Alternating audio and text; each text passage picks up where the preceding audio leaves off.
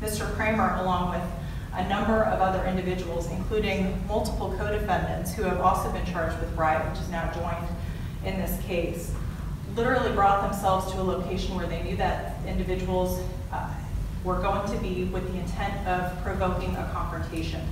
The state has videos that have been provided to the defense of the lead up before any confrontation occurred, before they even arrived at the site of riot.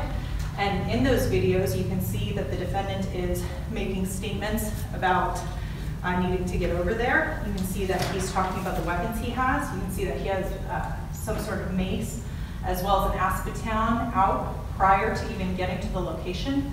He's wearing protective goggles and some sort of a respirator or mask to protect. He's talking about the cops, that they're not going to do anything. He's noting, look at what they've done to Broad boys around the country. And then when other folks ask, when is Joey Gibson going to get here so we have more numbers? The defendant, Ian Kramer, states very clearly in the video that Mr. Gibson's numbers aren't what's important. And then he knows who's the guy with the weapons here, referring to himself. He went there that day intent to fight. He went there knowing that there would be a confrontation, and he's a risk to the community. I didn't know who Ian Kramer was until someone sent me a video of him hitting me from behind in the back of the neck with a baton. I was unarmed and unmasked. This was the person that delivered the blow that made me think for a moment I was either dying or at the very least paralyzed. He's been known to commit acts of violence against unarmed women. A simple Google search will tell you that. This is just the first time it's come to light in a legal setting. There are clearly no lines to be drawn by this person. By releasing him, it would actively be putting other people in danger. History tells us that angry men being held accountable for their actions equals violence, and this is no exception. He changed his profile pictures on social media to images of texts quoted by the recent mass shooter of the Garlic Festival.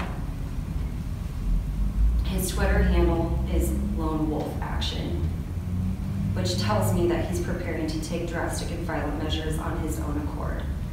But since the state has insisted on relaying what they believe the facts of this case are, I also have seen the video in this case, and if we're going to be fair about this, before the alleged Measure 11 charge act occurred, clearly on the video, Ms. Clark is running across the street into a crowd of people that are associated with my client with her fists swinging. In all fairness, if we want to talk about what the video shows, what the state says it shows, let them deny that the video shows what Ms. Clark was doing. So we disagree that she feels that she is in some kind of danger from my client. My client, if he's released, is going to steer clear of her and anyone else involved in these demonstrations, Your Honor. I believe, Mr. Steen, that your client at this time presents a clear and present danger to the community. I also believe that he's convicted, he will go to prison, and there will not be a probation offer on this matter. Given those circumstances, there's an increased flight risk that I'm not going to release. Unfortunately not.